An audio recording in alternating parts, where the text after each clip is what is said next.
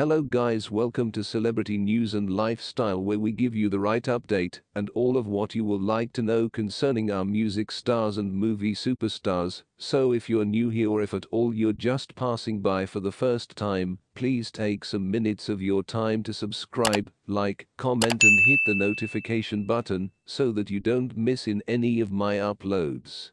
A new Dawn Anthony Joshua vs Francis Ngannou confirmed as Brit will fight Tyson Fury tormentor in huge March clash in Saudi Arabia.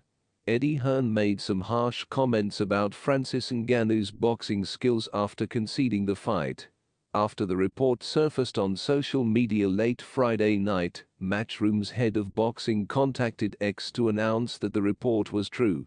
Hearn added that the exact dates for the big money fight will be announced at a press conference in London on January the 15th.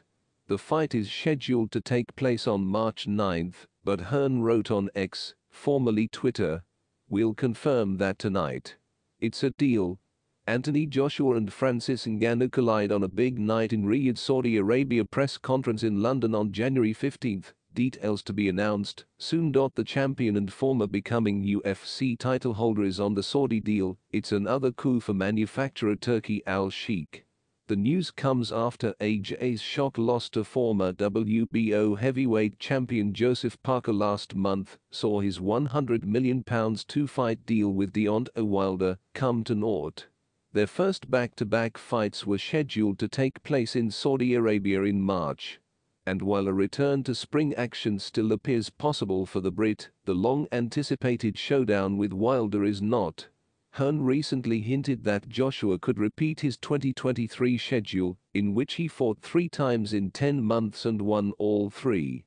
In March, he defeated Jermaine Franklin by unanimous decision, and in August he knocked out Robert Helenius in 7 rounds. Meanwhile, Ngannou, 37, put his mixed martial arts career on hold last year to fight 35-year-old WBC champion Fury in Saudi Arabia. And although he stunned the boxing world with an incredible drop on the Gypsy King, his stunning points victory ended up being controversial. Despite his defeat, his stock rose and he saved up £8 million for his last fight in the ring with Fury, scoring another record win against the best in boxing. However, Hearn downplayed the Cameroonian's abilities on Friday night's Sport Talk and did not assess Ngannou's chances of pulling off an upset this time. Thanks for watching to the end. If there's something about this video that you like to share, please do share with us. And guys, don't forget to subscribe, like this video, share and leave your comment on the comment section below. Your comments matters. See you next time.